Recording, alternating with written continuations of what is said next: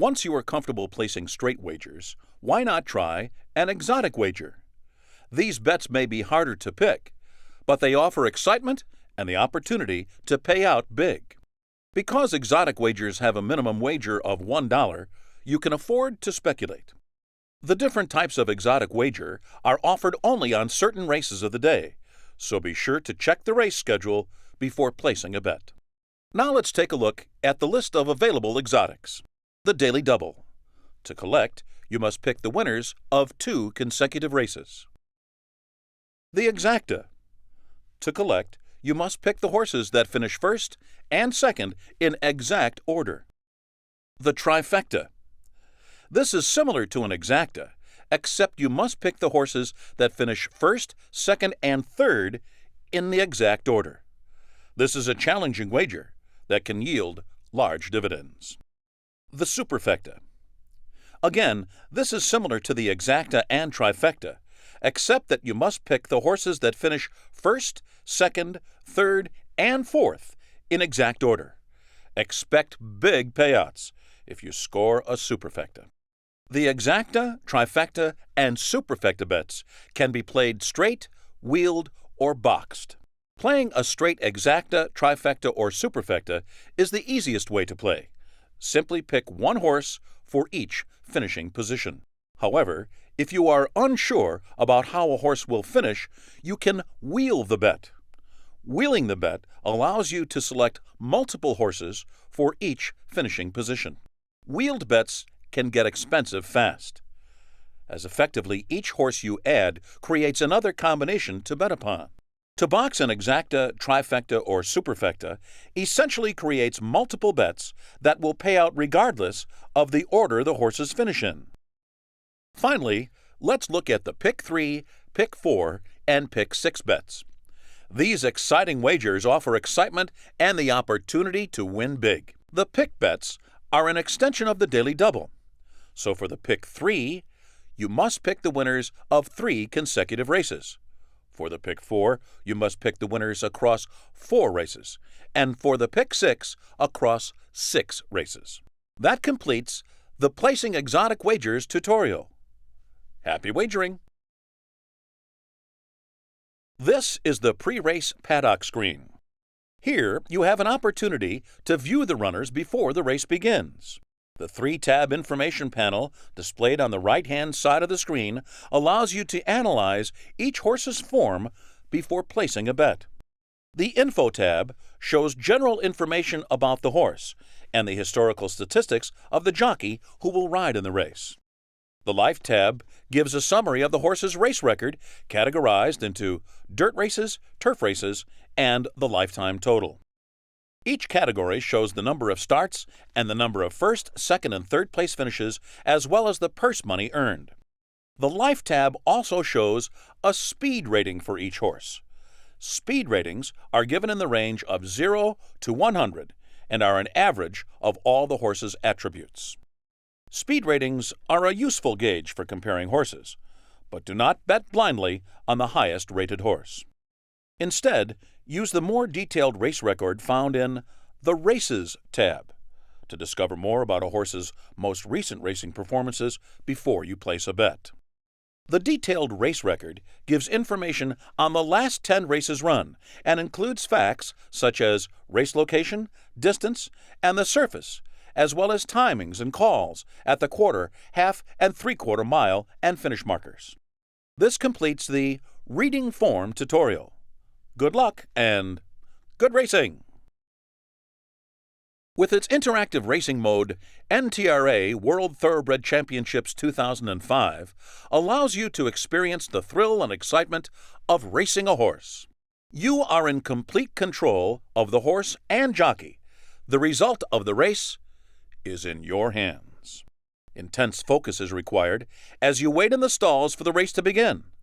The faster you react to the gates opening, the better start your horse will achieve. As the race progresses, you can urge your horse on, rein it in, or guide it left and right to get the best possible position with the pack. The display in the top left corner shows your horse's remaining stamina, its current speed and position within the pack. In order to get the best from your horse, try to maintain the horse's preferred position within the pack. Your current position is indicated by the horse icon, and your preferred position by the arrow. As you approach the final stretch, the whip icon will appear. The faster you react to the whip icon, the more your horse is urged on. Many a race is won and lost in this final stretch. With NTRA World Thoroughbred Championships 2005 Quick Race Mode, you can also compete head-to-head with a friend, both controlling horses of your choice. In this two-player mode, should one player's action cause the other player's horse to drop off the screen, then the dropped player will lose control of their horse for a fixed period of time. That completes the interactive racing tutorial. Happy racing! Placing wagers on races is simple, fast, fun, and a great way to make a little extra cash to finance your stable. To place a wager, simply select the Bet button on the pre-race paddock screen.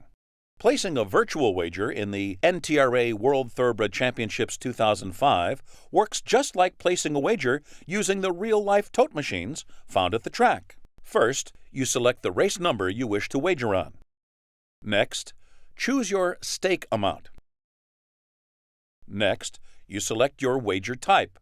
We'll discuss the different types of wagers a little later on in this tutorial. Now select the horse or horses you wish to wager on.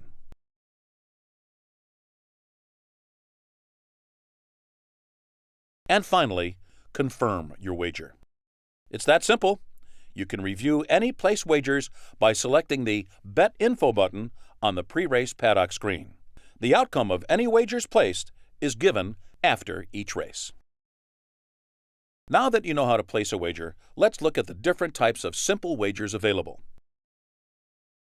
The win bet. Your horse must finish first to collect. The minimum wager is $2. The place bet. Your horse must finish first or second, but you only collect the place payout. Like the win bet, the minimum wager is $2. The show bet. Your horse must finish first, second, or third, but you only collect the show payout.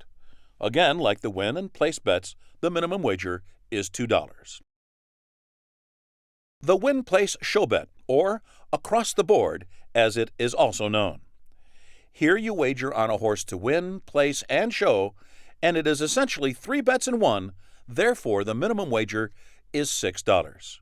If your horse wins, you receive win, place, and show payouts.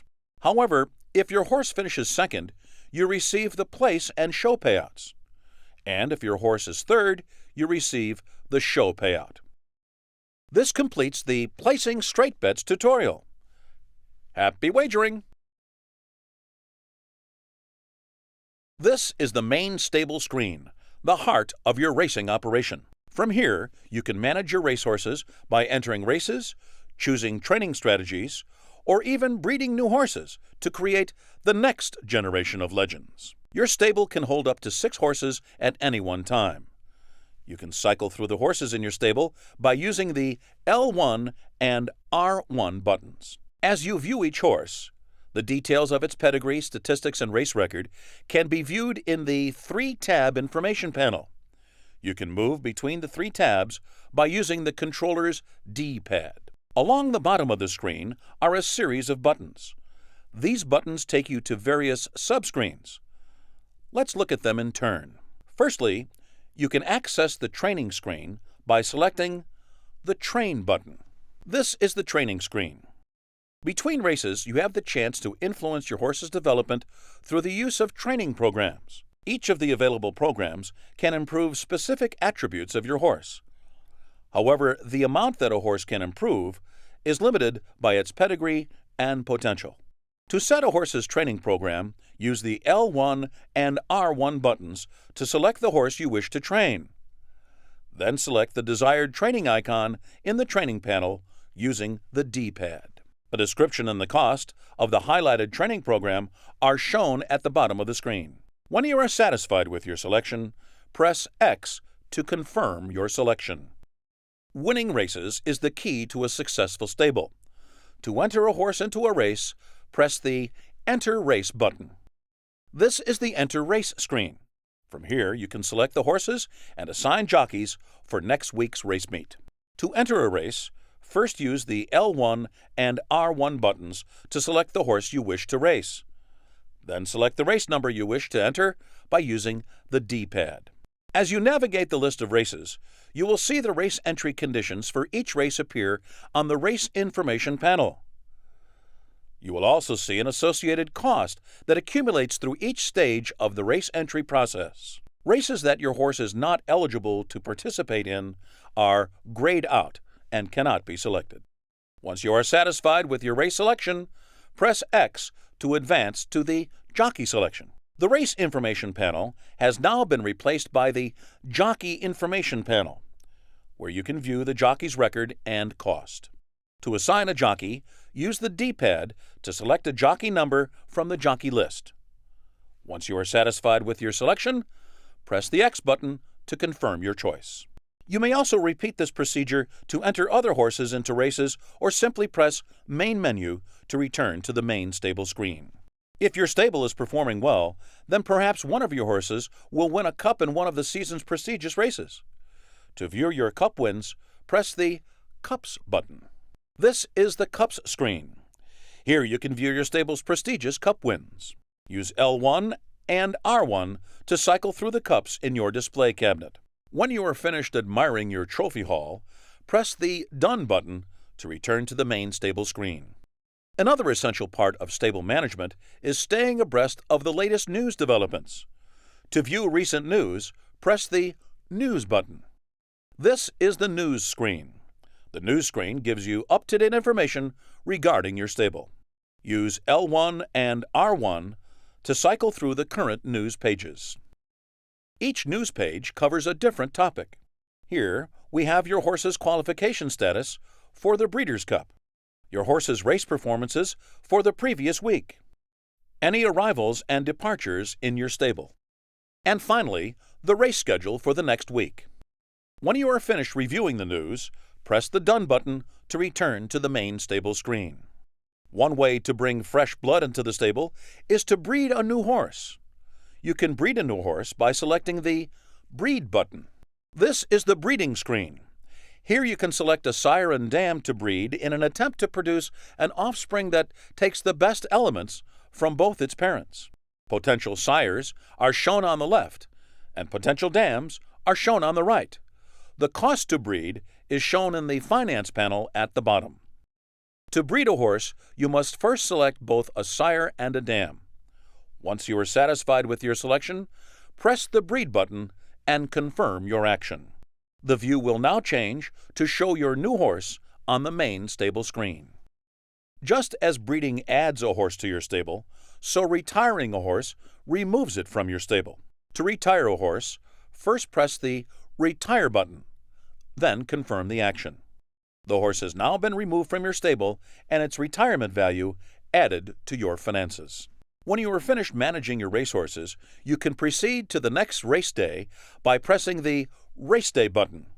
This completes the stable management tutorial. Happy racing! Slow in between them, those three in a dramatic finish. 'Tis now wins it for America. It's going to be a three-horse photo finish to the turn. Here's the wire.